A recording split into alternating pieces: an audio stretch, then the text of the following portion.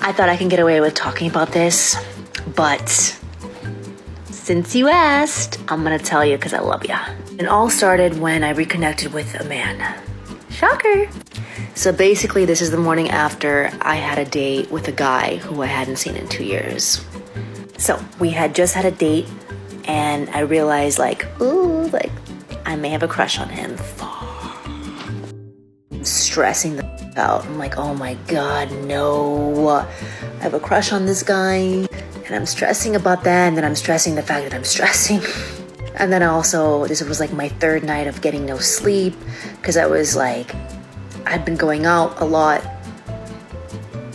So basically where I left off was waking up and getting a text from Crush being like, hey, you know, what are you doing tonight? I'm like, my best friend is in town for her graduation. He's like, all right, let's go out to the club where I have an investment in.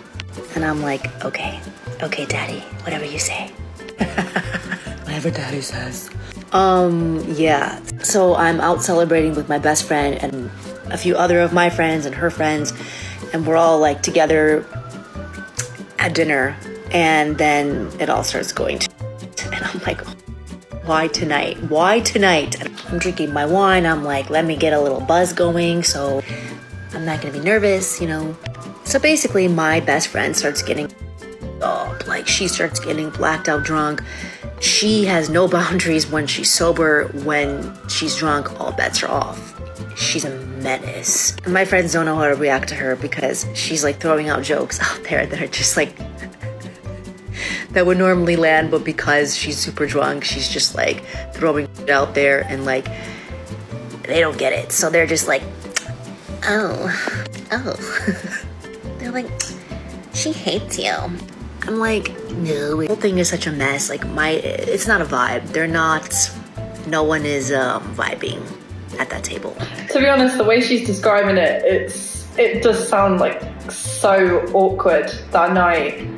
I hate that. I feel like this is the thing. I think when you're in a group of girls, there's always some sort of chaos, I think, that ensues. And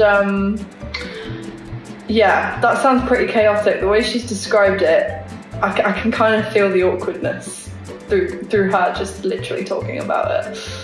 So the night gets progressively worse. We go to the next place. My best friend pisses off all the bouncers because, you know, she's that girl. So she gets in anywhere she wants, like anywhere she wants, period.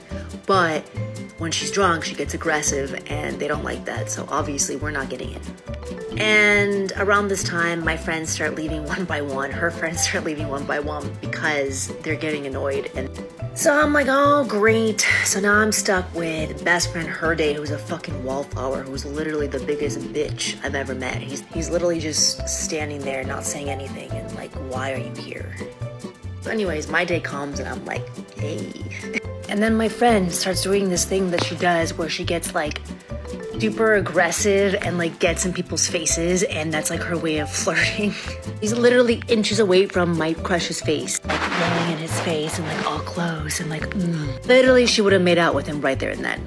Like, I finally have a crush on a guy, like, why are you doing this to me? I am just like, how do I handle the situation? Because she's still my best friend. Like, I don't want to be like pulling her off him. Like, obviously my friend comes first, but like, she's out of line. Like, she is a menace and being completely crazy, and I don't know what to do in the situation because the guy doesn't know me well. Like, I don't know what the f to do. I think it's like more awkward because she's brought this guy there, like they've just kind of started dating. It's quite fresh, and I feel like that's just not a nice situation for him to be in.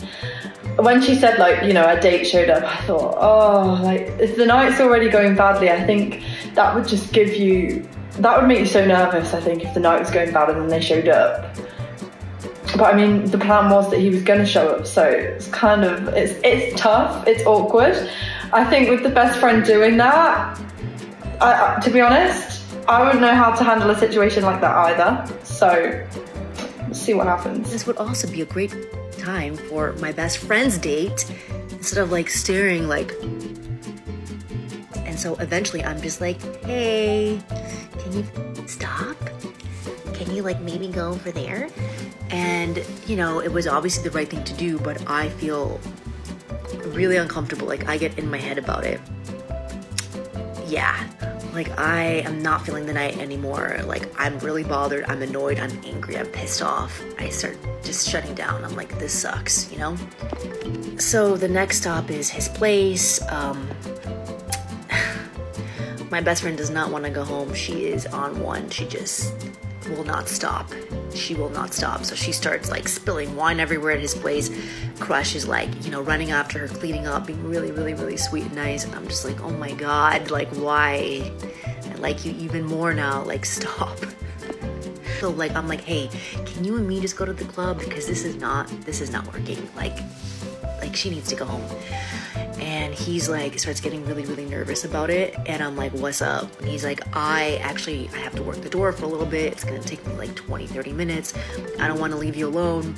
And I'm like, oh no, I guess they have to come. Yeah, so I end up having to bring best friend Banshee and Wallflower Day to that club. And Banshee, best friend, starts getting more fucked up. And I'm like, oh my God, she's literally gonna start a fight. We need to go.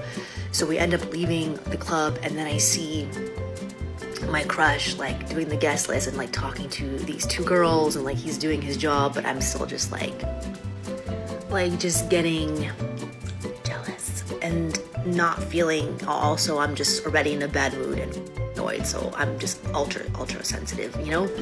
So I end up just not even saying bye to him, just like getting pissed, and then heading in my Lyft, like ready to call it a night. And he texts me right away. He's like, I'm so sorry. Like, I'm almost done with the guest list. Are you having fun? Are you inside? I'm like, I left. He's like, I'm so sorry. Can I like see you ASAP? I'm like, and guys, when I tell you, like, I don't know what was going on in that moment. Like, I just felt this pull to him. It was so weird. It was almost like every fiber in my being was telling me I shouldn't have left the club. I don't know what it was, and I shouldn't have left him. It was really, really weird. And then all of a sudden he stops texting. And the next text I get from him, he's in the hospital, and it's a photo of him and a wristband, like hospital wristband. Oh my God, and when I tell you, this gets even worse, like much worse. Like, what happened? Did he end up like getting beaten up or something? Or it didn't sound good. And it's kind of interesting to me that she said she felt this like pull, like she shouldn't have left. That's wild. That story was just going from like, it started off and I was thinking, oh, like some juicy stuff's gonna happen, but I didn't expect it to end with her crush ending up in the hospital. I mean, thank goodness like her friend didn't end up kissing him, because that would have been super awkward. I'd had a feeling that she was gonna actually say that they ended up kissing. That would have been like, oh no, oh. But I don't know. I feel like there's that girl in the group, isn't there, that just sort of goes crazy when they go out. It's just how it is. I mean, it does sound like when she kept saying, oh, she kept getting like more and more like drunk or whatever, I was thinking, how could she possibly get more drunk? But clearly she could. I'm just glad it didn't end too badly, really. It ended pretty badly if her crush was in the hospital. Hopefully he was okay. I want to know what happened.